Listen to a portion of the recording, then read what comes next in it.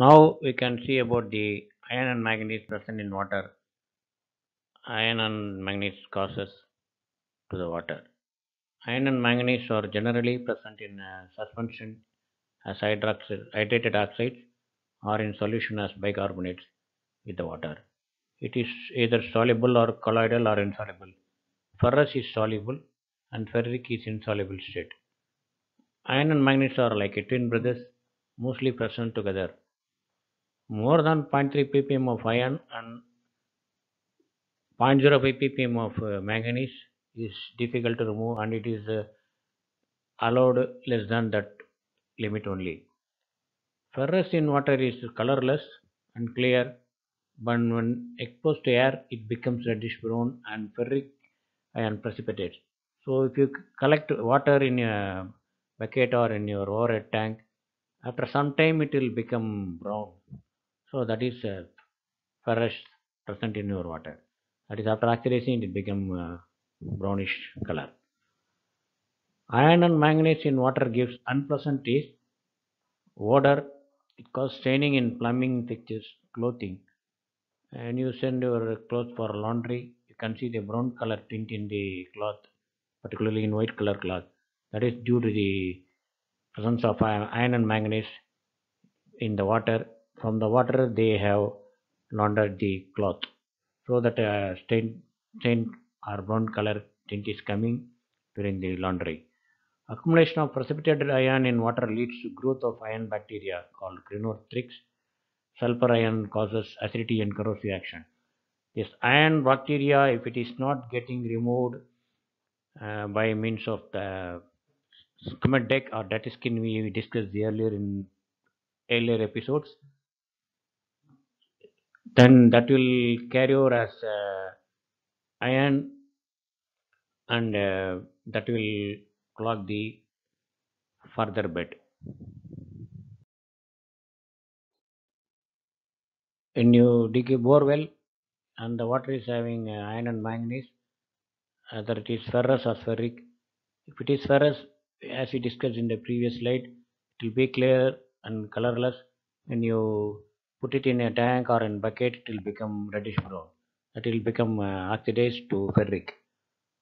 So this moderate level of iron and manganese combined concentration up to 15 milligram per liter or 15 ppm can be treated with an oxidizing filter.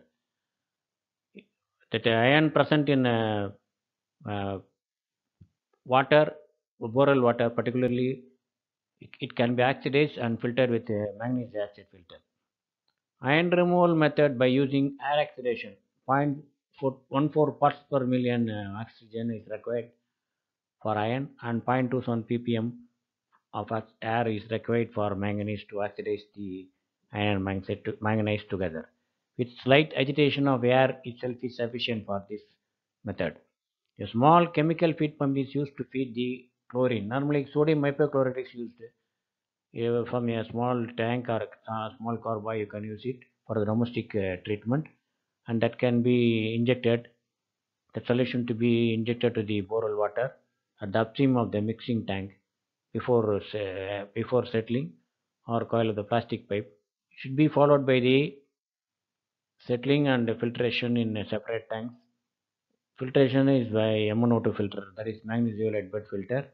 The manganese zeolite bed must be backwashed once in a day and occasionally regenerated by potassium permanganate when it loses strength. That is when it is exhausted. It will occur once in 6 months or once in a year. You can do it. If the iron content is more, then we have to go for the pre-treatment only. This is a schematic diagram of domestic iron removal plant. This is over a tank. This is a borewell water pump, borewell, and this is the sodium hypochlorite dosing system or dosing tank. This is the separation tank and precipitated iron-free water, and it is iron removal manganese zeolite or MnO2 filter. Instead of this concrete tank, we can have two separate STB tank, one little bit higher elevated position and the water coming to this one at a lower elevation. From there, we can keep some section above 1 feet from the bottom. The HEB tank can have a drain line so that the sludge or collected or deposited iron or precipitated iron can be removed regularly or frequently. Now, when the borehole is started, you have to start the dosing pump also. Or if it is in automatic, after starting the pump, dosing will start automatically. You can regulate the dosing accordingly based on the requirement. So when the borehole pump is started and dosing also started, dosing chlorine will improve the oxidation or aeration more effectively. So this is to be distributed through pipes or nozzle. And this is a piping arrangement. You can have distribution nozzle with a single pipe also. When it is distributed, the water is distributed to small droplets and air is coming to contact. If you want to have a fan or something, you can have to give more aeration. You can keep a fan here. Otherwise, you can keep the HTP tank lid open and with a shower like arrangement can be provided instead of the nozzle. So the inlet water can be admitted through the STB tank through a small shower where the water gets droplets and it is getting mixed with the air from the atmospheric air. Or if you provide a small fan like arrangement, then it will oxidize the ferrous to ferric. So that will get collected. The ferric salt will get precipitated or deposited at the bottom of the tank. Then from that little bit above tank that can be transferred to the next STB tank, or like this arrangement is there when it will go to the next tank. On that ferric insoluble so ion with the water is coming to the manganese zeolite filter for further treatment. The pumping arrangement is there. It should be 1 feet above the bottom so that to avoid the carryover of deposited or in precipitated ion to the pump section.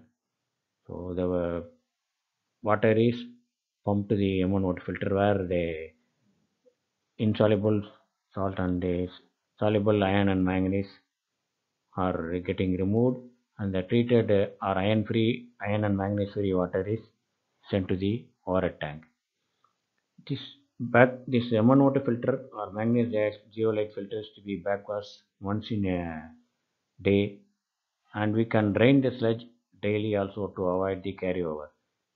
And you can clean the SDB tank if it is easy to move and easy to clean once in 2 days so that the carryover will be avoided. Instead of keeping the SGB tank separately in place of this concrete, that is very cheaper and best method to remove iron and manganese from our borewell water.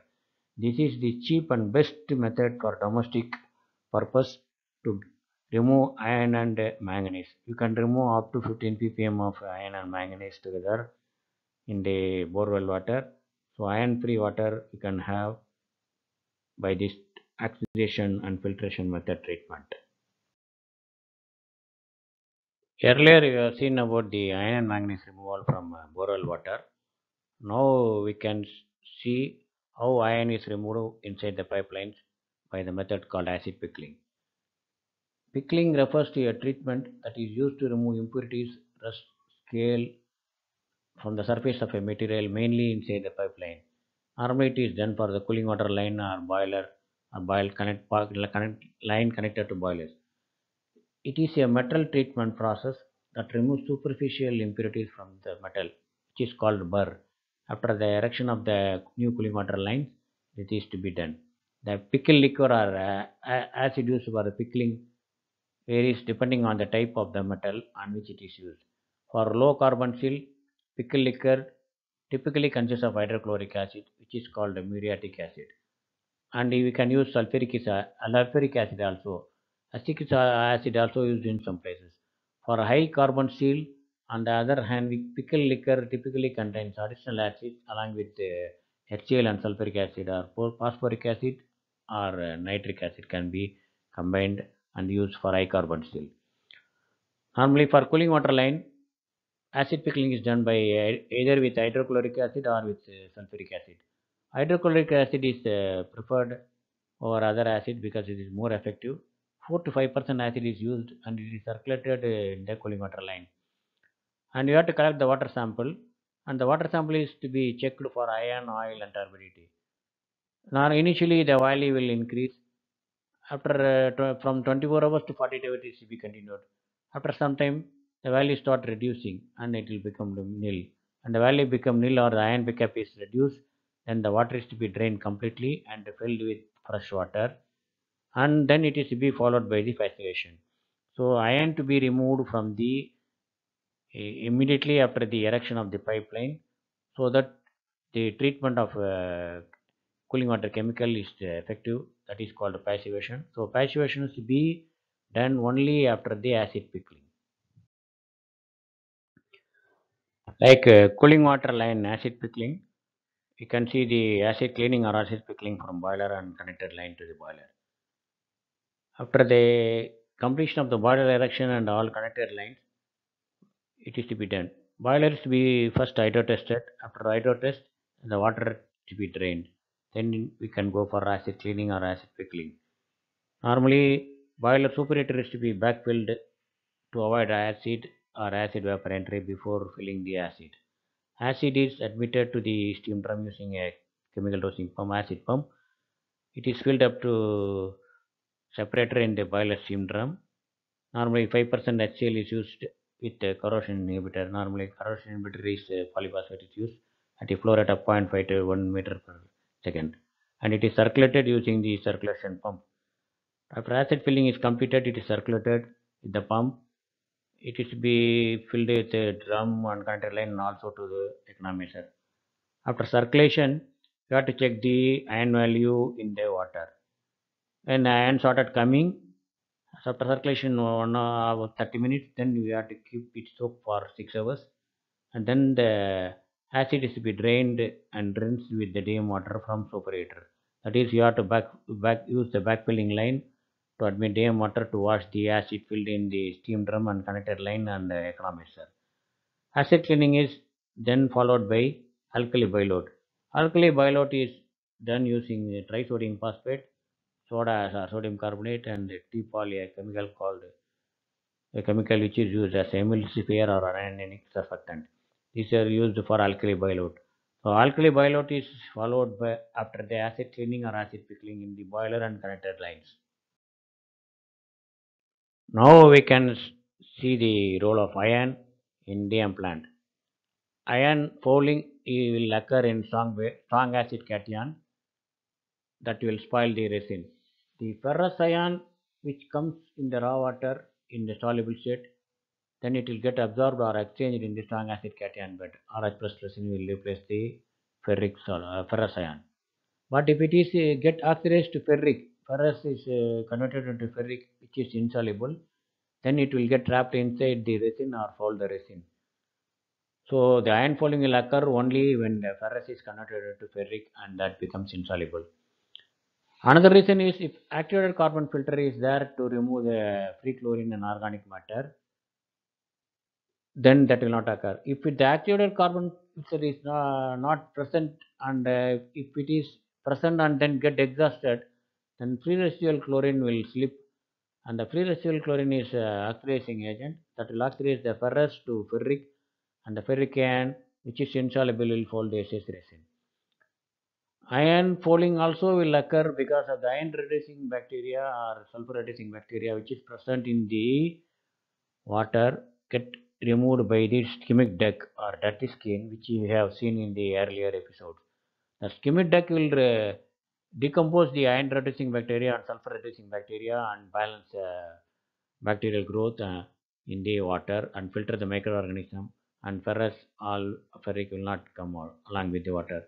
If that skimmic duct is disturbed, also another reason that the ferrous salt will carry over with the water and that will convert into ferric and that will fold the SH resin. The ion folding will reduce the resin bed exchange capacity and it will increase the delta P across the bed, and it will break the resin to fines, so the life of the resin is reduced. The ion fouling can be treated by soaking SAC bed with a 10% HCl acid for about 12 hours to 24 hours. Then we have to drain the acid. Then we have to admit 2 to 5% brine solution or sodium chloride salt solution to exert the bed completely. Then the bed is to be regenerated with double quantity of regenerant. If it is H2SO4 or HCl, we have to regenerate with double quantity after the complete exhaustion of the bed. If HCl is used normally in place of H2SO4, then ion fouling is reduced or it will not occur. The complete exhaustion is that. What do you mean by the complete exhaustion is normally when any bed, strong acid cation or strong base anion or mixed bed, when the slip started coming, initially slipping sodium for strong acid cation, silica for strong base anion, then it is taken as exhausted. Or if the yield is attained, then we will go for the regeneration. So we will not allow the bed to exhaust completely. In this particular condition for removing ion fouling, we have to exhaust the bed completely with the sodium chloride solution that will exhaust completely the RH ion into RNA plus, so that all the resin will get exhausted. That RNA resin is to be completely converted to RH, so we have to use double quantity of H2SO for HCl, so it will get regenerated with that double quantity and it will back to normal as RH plus ion. So ion fouling is thus removed by means of HCl soaking followed by double regeneration. Hope you might have understand about the role of iron in borewell water and how it is getting treated, and role of iron in pipeline cooling water line or boiler steam drum and connected lines, and in dam plant. That borewell, how iron is removed, the cheap and best method we have seen, and how acid pickling helps in cooling water line before passivation, and alkali boil out in boiler. Before doing alkali boil out, how we are removing the iron debris from the boiler after the erection. Then we have seen the DM plant HSC bed iron fouling and how it is getting treated with the effective method. The next episode I will explain about process wastewater and sanitary wastewater treatment.